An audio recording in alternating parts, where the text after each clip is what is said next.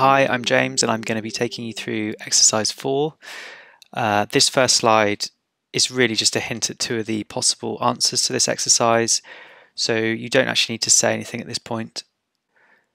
So you're going to tell the class at this point that this exercise is another exercise about revising or editing sentences, but in this case the target audience consists of experienced professional software engineers who are just being introduced to a new or unfamiliar technology for the first time. So at this point you're going to introduce the class to these 3 sentences, and you want to really invite them to rearrange or add or delete or change any words as they see fit.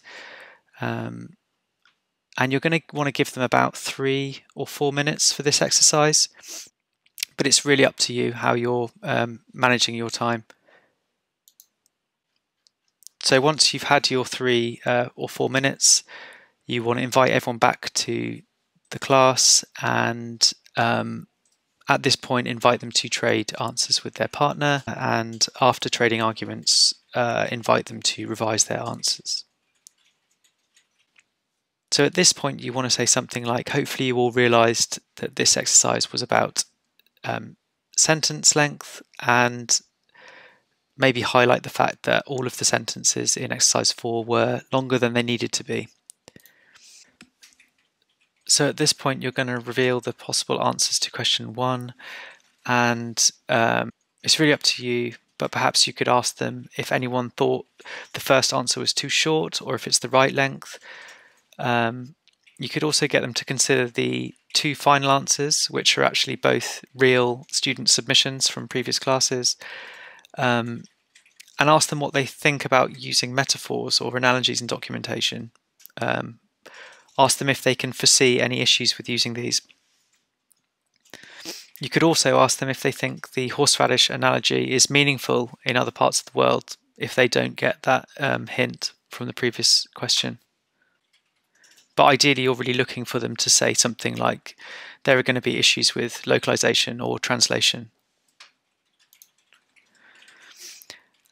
So at this point you're going to reveal a possible answer to question 2. The original sentence contained a lot of wasted words. You might want to highlight that it removes the clause, "It is important to keep in mind that," which makes the sentence unnecessarily long and doesn't really add anything to the sentence. So here is a possible answer to question 3. Again, the original was very long, so you might want to ask the class if anyone used a list or a table, and if they didn't use a list or a table, perhaps ask them how many sentences their answer contained. If they didn't use a list, it's probably best to use at least 2 sentences. So for the class discussion, you essentially just want to ask them if anyone knows what Occam's razor is, and if they want to share their answer with the class. If they don't have an answer, you can just say something like, if you have 2 competing theories, it's normally best to pick the simplest one. So how is Occam's razor relevant to this exercise? If someone doesn't have an answer, you can reveal that normally picking the shortest or simplest sentence is the best option. And finally, what techniques can you use to shorten sentences? So there are lots of answers to this, but you're really looking for things like active voice, converting overly long sentences into lists, using a glossary, combining multiple words into a single word equivalent, and perhaps deleting unnecessary words or clauses. And that's it. That's exercise 4.